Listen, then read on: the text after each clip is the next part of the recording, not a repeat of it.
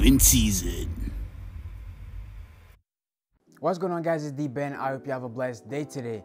And if you enjoy having open conversation to your favorite season, please make sure to subscribe. That being said, let's get right into it.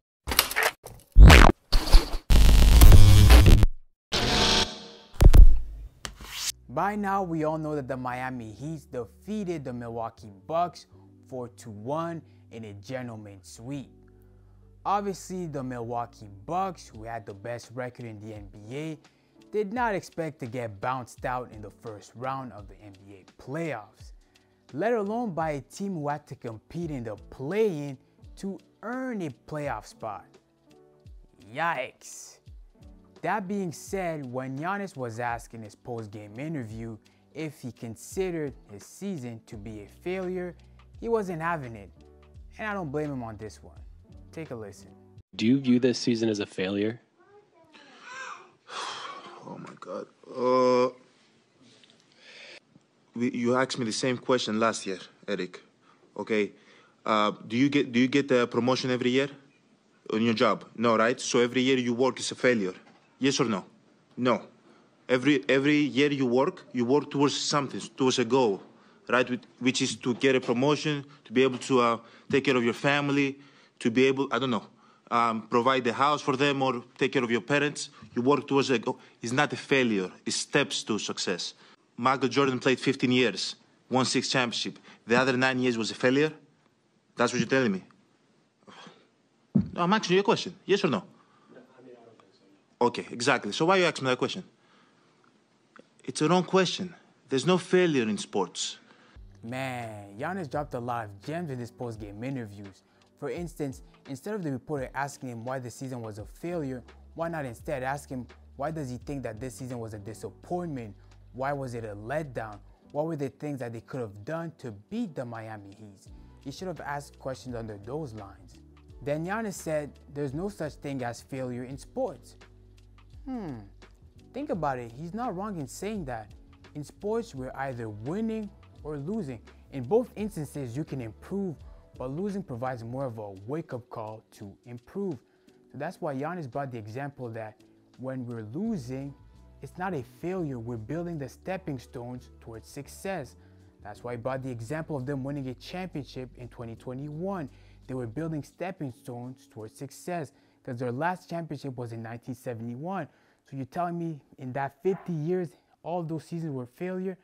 Not exactly. They were building those stepping stones towards winning that championship. Another way I heard someone put it is, I didn't fail, I fell. Doesn't that make you feel good? That's so inspirational. But it's also true. You don't fail, especially in terms of sports, you fall. And what does that mean? It means that you took a misstep. That means when you take that missteps, in this case, not advancing in the next round, you gotta be able to look at what you did wrong and evaluate what you can do next time to ensure that you advance in the next round. Listen, if winning an NBA championship was the only metric to being successful, a lot of these NBA greats would all be failures. See Charles Barkley, Allen Iverson, Karl Malone, John Stockton, Grant Hill, Tracy McGrady. Goes to show that not all NBA championships are equal.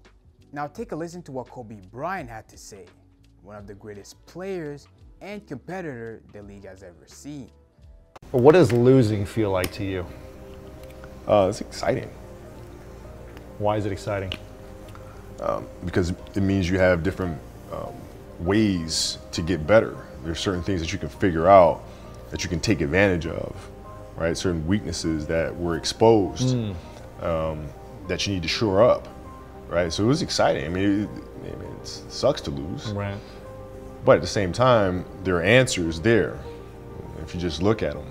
I like what Kobe Bryant said here. Losing exposes your weaknesses.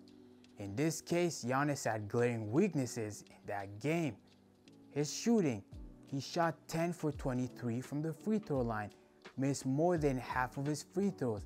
That's a liability.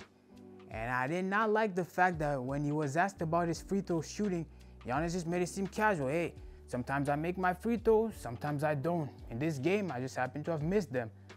That is the wrong answer, Giannis.